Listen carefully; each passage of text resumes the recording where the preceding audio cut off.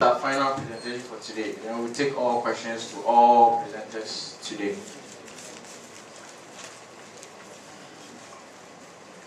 Thank you. Good after lunch, ladies and gentlemen. My name is Albert Mchunguzi. I don't know how many people can pronounce that name. Mchunguzi. We look at the C as if it was CH. I think that's how in West Africa people do it. Yeah, so it's Mchunguzi. And I'm talking about internet in terms of entrepreneurship. And a lot of people who talked here today talked about applications, internet-based solutions, etc. And before I actually proceed with the presentation, I would like to say a lot of people in Uganda, for example, are starting internet-based initiatives. And I know maybe over 50 people who have started online catalogs. They come and say, I want to create a platform for people to sell cars. I want to create a platform for people to sell their products, etc. But why there are many is that none of them significantly picks up. People start news websites, there are so many internet-based startups which do not work. And maybe along the way in the presentation we shall look at why some of those some of those initiatives don't work. For now we are looking at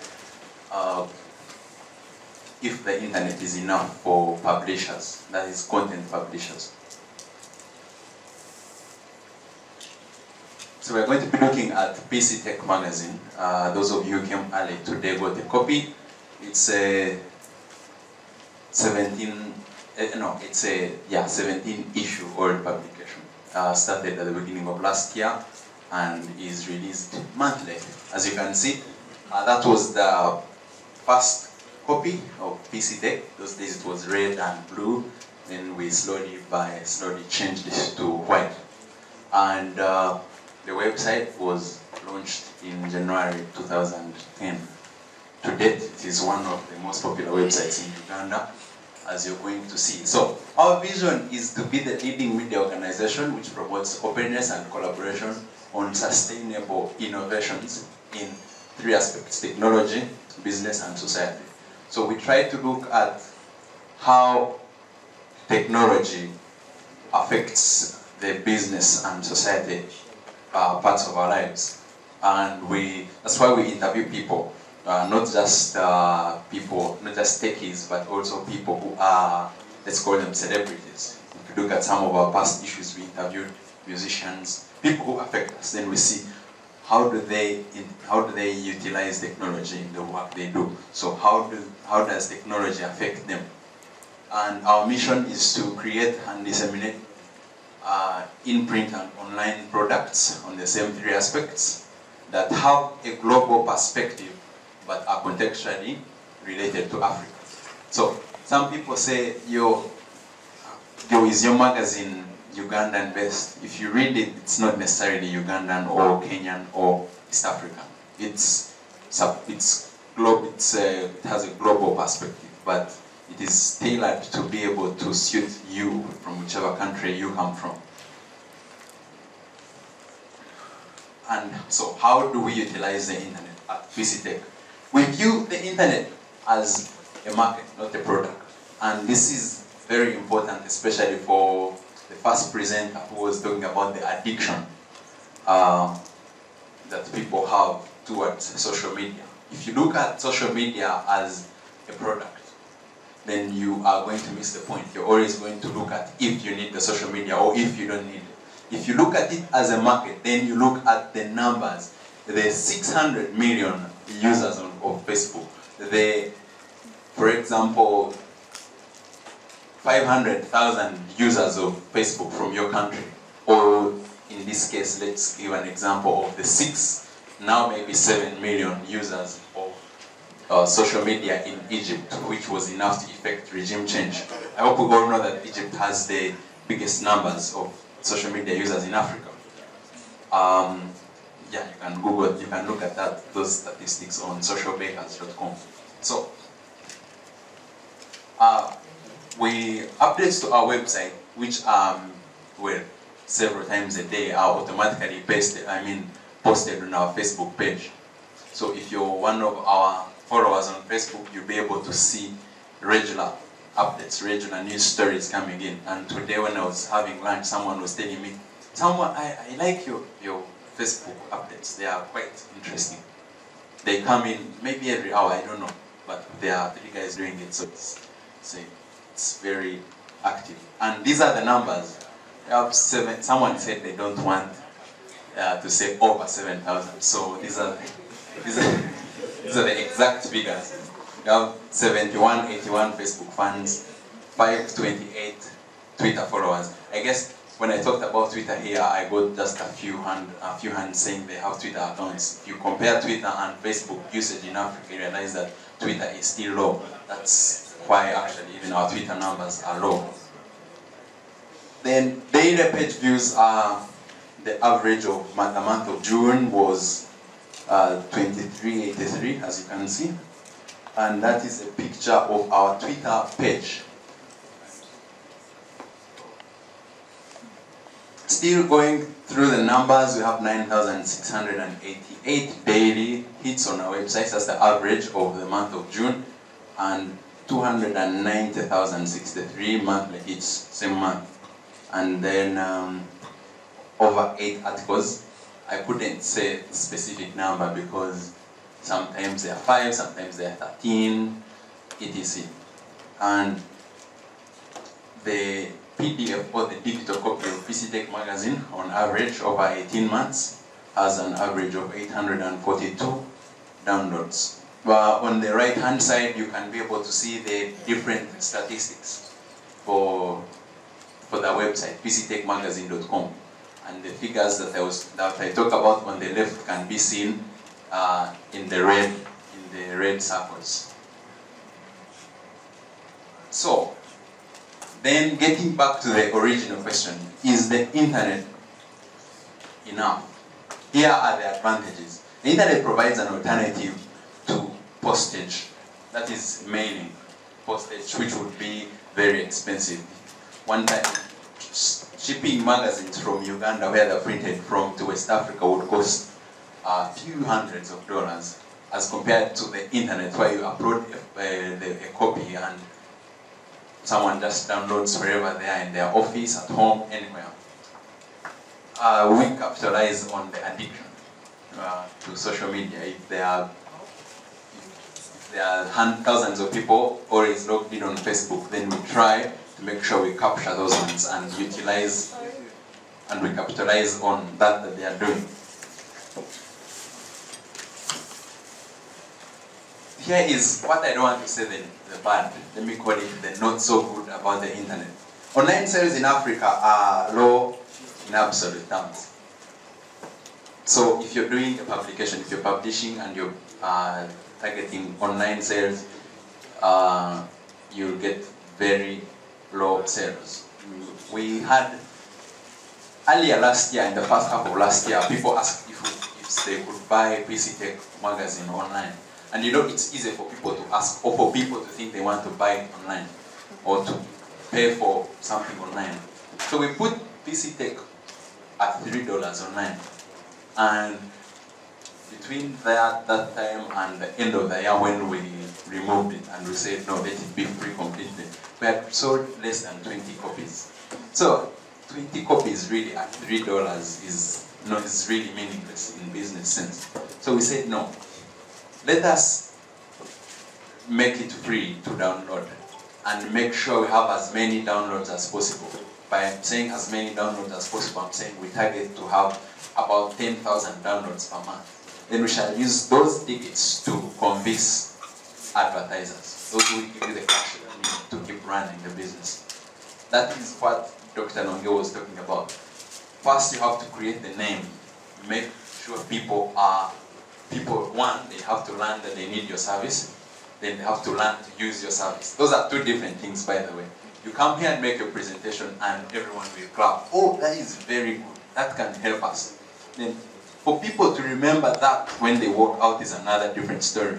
So you have to keep reminding them. So eventually they'll get used to your product, and it will be like a disease. They can't live without it.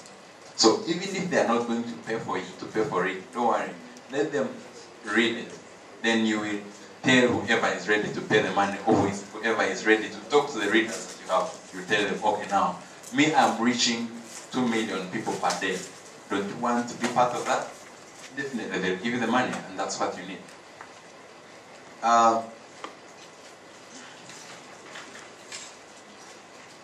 There's also someone, we had a presentation from a Google ambassador talking about the Google products, and Google AdSense is one of them. I'm not quite sure about how much Google charges for advert placements. Of course, the reason I'm not sure is that there are different packages. If you want text, if you want an image, if you want it to be displayed whichever number of times per day, etc. But generally, if you compare adverts online and adverts in print, you find that the revenue you can make from them is quite significantly different. We can have a hard time convincing people, advertisers, to pay for adverts online on a website, even though you can prove to them that it has more impressions. By impressions, I mean views per day compared to the print version. Think about it. If you produce 2,500 magazines a month, that is printed magazines a month, and let's say each magazine is sold to, and you sell of all of them 2,500, then someone takes the magazine home and he has a family of 5, they read it, including family and friends. That one single magazine is read 5 times. So the total number of impressions, views on each page of that magazine is a maximum of 2,500 times 5, which is about 7,000. Yeah, about 7,500. Now, 7,500, if you compare it to the, remember the hits we saw? 29,000 views on daily views, I mean monthly views online. You find that the website has way more impressions or more views than what people look at physically. The trick is, you can, if you try to convince that to the current people who call the shots, the people in the businesses, you tell them that online you will have more views. They can't believe you because they want something they can feel.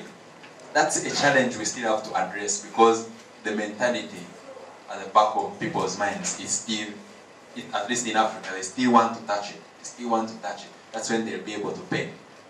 I think we have about 2 advertisers on the website only, and the amount they pay us can't even equal 1 full page in the magazine. That is the trick. If you're going to do online business, you have to bear that in mind. And it does not just affect us here in Uganda. Even if you're doing, if you're using products like Google AdSense, you need to be having a lot of traffic. To get a lot of traffic, you need to be outside Africa, because in Africa, if you look at the number of internet users, it's very low compared to the total population. I don't know how much, the researchers will tell us exactly what the figures are there. But we implemented Google AdSense, the product I was talking about earlier, and we're trying to see if it can help us, because we said, no, we have a significant amount of traffic. Our website is one of the most popular websites in the country. Let's see. Now, AdSense, for those of you who have just joined us, is a Google advertising program where publishers of content can place the advert units on their websites. So you're paid depending on how many impressions you get, how many clicks you get, and generally the ranking of your website. We found that we concluded that to be able to make serious revenue from your website, if you're running Google AdSense, it needs to be, you need to be having millions of impressions. That's a trick for Google, because if they sell 5,000 impressions on my website, they will only pay me the first check if I get $100. So when your revenue accumulates to $100, that's when they pay you a check. So it means there are millions of publishers in Africa who are running Google programs, and the advertisers themselves are paying Google. If there's any Google ambassador, this is the fact about Google. If I'm running a website, for example, a personal blog, and I make about 500 impressions per day. When Google calculates a day, they realize they're supposed to give me $0.2. At the end of a year, I have $23. I once did that. So there's a website I was running in 2008, which after 2 years of running Google AdSense, I had 23 euros after 2 years. Now, the advertisers have been charged and they have paid, but someone will never claim their money because they have never got $100. And that's how Google makes money. You know, there are millions of people, millions of website owners who never get money from Google because they never get $100. Now, those are some of the challenges. So, going to capitalize on adverts from Google or whoever, you have to first make sure that your website has traffic of millions. And how do you get millions of users? Let me just use an example of Yahoo.com. A few years ago, Yahoo and Hotmail used to be the only websites providing free email that people knew. So, assume you're running Yahoo.com and Yahoo.com has 1 billion email accounts, and there is an advert placement on every time someone clicks new mail, there's a line of an advert somewhere. Now, assuming of the 1 billion users, half of them check their Yahoo mail per day, so you have 500 million users per day who are accessing Yahoo mail. If they open just one email and saw one advert, it means Yahoo.com or Yahoo mail would sell 500 million impressions per day just from one email. And if the advertiser was to pay $0.00 dollars per impression, that is 0.01 out of $100, it means Yahoo would make $5 million per day from just impressions. What am I talking about? It's a game of numbers. You have to have the numbers. So whatever product you're running, first focus on how you're going to get the numbers. And if you get those numbers, you will, whatever program you, whatever, let me call it, whatever value added service you implement, you make money from it. But before you get significant numbers, plan to have something running on the side so that it can sustain your initiative up to when you start making money. Now that's a tip for those of you who are running online products. Yeah, that's the same conclusion I was making. The internet alone isn't enough to facilitate technology reporting. That's basically, I remember I was thinking about publishers. So it's not enough to facilitate technology reporting. It's convenient for dissemination of information, but not yet enough to sustain business financially. That is in Africa.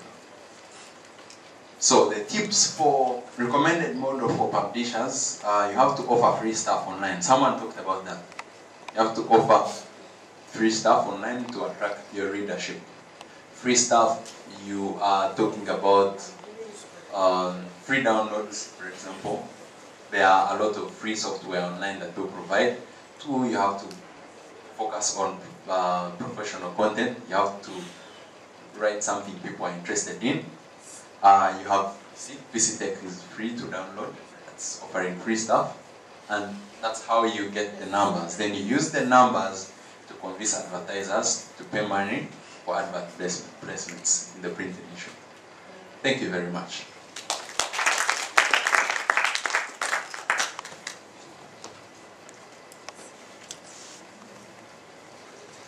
Wow,